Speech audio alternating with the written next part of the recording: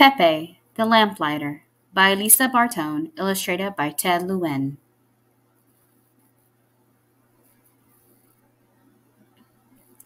A long time ago, when there was no electricity and the street lamps in Little Italy had to be lit by hand, Pepe lived in a tenement on Mulberry Street.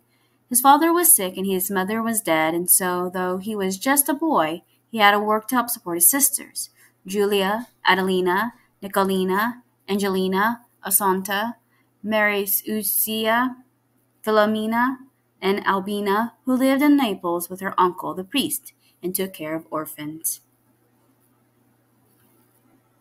Pepe tried hard to find a job. I could sweep the floor and put the new sawdust down, he told Gennaro, the butcher. Sorry, Pepe, business has been slow, Gennaro answered. I could wash the glasses, he told Don Salvatore, the bartender. Maybe when you're older, Pepe, said Don Salvatore. I could help you make the turron and string the hazelnuts, he told Camora Antoinetta, the candy maker. Sorry, Pepe, she answered. He even went to Fat Mary, the cigar maker. I could count the cigars and put them in boxes, he told her, but she didn't need him either. Then one day he met Domenico, the lamplighter, on the street. I heard from Don Salvatore that you're looking for a job, the lamplighter said. I'm going back to Italy to get my wife. Will you light the lamps while I'm gone and save my job for me? Oh, yes, Domenico, thank you, Pepe answered. Then he ran all the way home, anxious to share his good news. Papa, Nicolina, Mariusia, I have a job, he shouted. Beginning tomorrow, I will light the street lamps. Nicolina hugged him. Mariusia kissed his cheek. Assunta hopped up and down and clapped her hands. But Papa sat silent and still, his face like stone. Did I come to America for my son to light the street lamps? He said. Then he walked out, slamming the door behind him. Pepe hung his head. Don't mind him, said Philomena. He's sick. He doesn't realize what he's saying, said Angelina. Papa loves you, said Angelina. It's a good job, Pepe, said Assunta. Pepe tugged gently on Assunta's hair and smiled at them, but he did not really feel like smiling. Each evening at twilight, Pepe took the long stick of the lamplighter and passed through the streets. He reached high for the first street lamp, poked open the glass, and set the lamp aflame. Then one by one he lit them all, and each one Pepe imagined to be a small flame of promise for the future. What a joyful feeling it was to light the street lamps. It was almost like lighting candles in the church for special favors for the saints. This one's for Juliana. May she have the chance to marry well.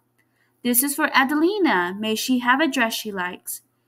This for work from Nicolina in the biscuit company. Piecework for Angelina, for many gloves to sew. This is so that Assunta learns good English in the school. Good pay to embroider I wish for Mariusia. And for Philomena, may she learn to like New York. This is for Albina, for strength to help the orphans. This for my mother, may she look on us with pleasure. And this one for Papa, may heaven help his heart. And this one for me, that I'll always be able to help Domenico light the lamps. Once when Pepe got home, Papa was watching from the window. You belong to the streets, he shouted. Pepe sat on the stoop while past his bedtime, and then cried himself to sleep when no one could hear. In the morning his shoulders drooped just a little. Hey, Pepe, don't look so sad, Fat Mary teased, and Pepe tried not to. But Papa stayed angry. You never amount to anything, he grumbled. Julia took Pepe's hand in hers. Don't worry about it, she told him. Pepe, look up when you walk, Nicolino reminded him as he left for work. Pepe tried, but when he came home, Papa turned away. I don't even want to look at you. You make me so ashamed, he said. You never play with me any more, Pepe, said Assunto. Pepe just lowered his eyes and didn't answer, and from then on he rushed through the lighting of the lamps, sometimes forgetting which was which. Stupid job, he said to himself, and he began to imagine that people of the neighborhood laughed behind his back. Soon he would not show his face outside the tenement, and one night the streets of the little Italy were dark. "Where is Peppe the Lamplighter?" said the people to one another. Peppe sat in the kitchen, his head in his arms, and that night Assunta did not come home. Julia kept glancing out the window. Adelina let the macaroni cook too long. Papa walked back and forth, back and forth. He didn't eat much dinner and pushed away his coffee without taking one sip. "Dove è mia bambina," they heard him mutter. No matter how big she got, Assunta would always be his baby. Finally he spoke. "Pepe," he pleaded, "don't be stubborn. Light the lamps." Pepe couldn't believe what he was hearing. "But I can't light the lamps, Papa," he said. "I don't want to belong to the streets. I don't want to grow up to be a beggar. You brought us to America to do better things. I have to study, to be a doctor maybe." "The streets are dark, Pepe," said Papa. "Assunta is frightened. Tonight the job of the lamplighter is an important job. Please, Pepe, light the lamps. You'll make me proud." Pepe could not refuse his father. Quietly he put on his coat and collected his things. Outside he reached the high from the first street lamp and set it aflame. Then one by one he lit them all. Each time he whispered, "May Assunta be safe tonight." At last, behind the last street lamp, the one that Pepe always lit for himself, he found her. She huddled against it, unable to move for fear of the dark. He picked her up. "Why didn't you light the lamps for us tonight, Pepe?" she asked. "I'm sorry, Assunta," he answered.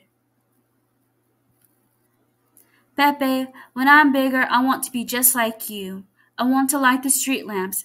I think it's must be the best job in America." "The best job?" said Pepe, wondering. "You scare the dark away," Assunta told him. Pepe smiled and held her tighter. He glanced up at the last street lamp.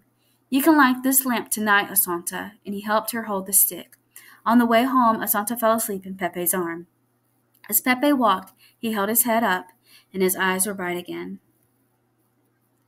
Pepe walked into the tenement and climbed the stairs to their apartment. Assunta was still sleeping. 6 sisters ran to embrace them both. Then they had to make room for their father. For the first time in a long time, he put his hands on Pepe's shoulder. "It's a good job, Pepe," he said. "Light the lamps. You make me proud."